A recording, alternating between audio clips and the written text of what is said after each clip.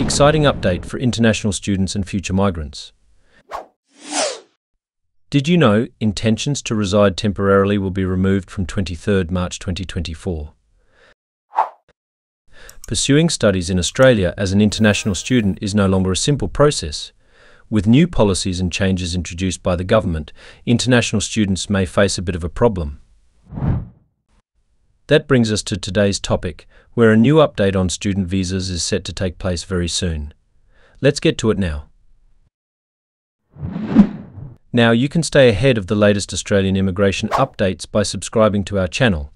Browse our playlist of over 1,000 carefully curated videos by our team, bringing you the latest updates as they happen.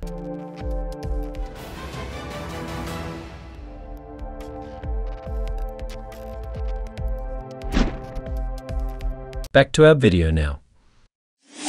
For student visa applications, the expected discontinuation of the intention to temporarily stay in Australia is finally taking place on March 23, 2024.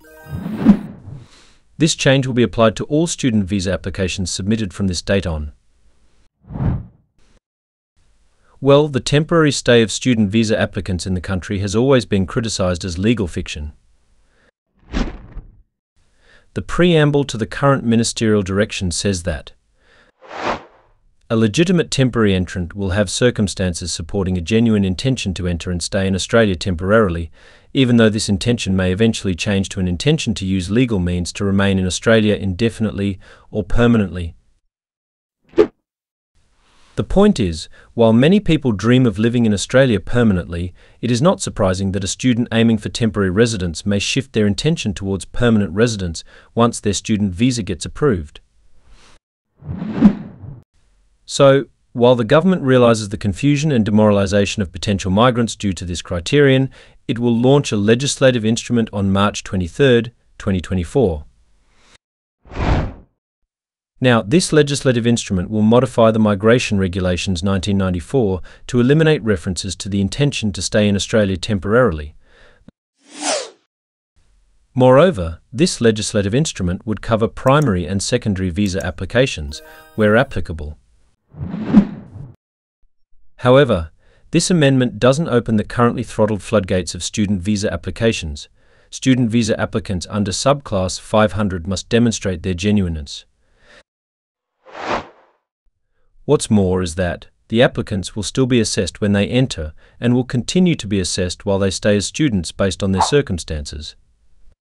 Immigration history, also compliance with visa conditions. Parents, legal guardians or spouses' intentions if they are a minor.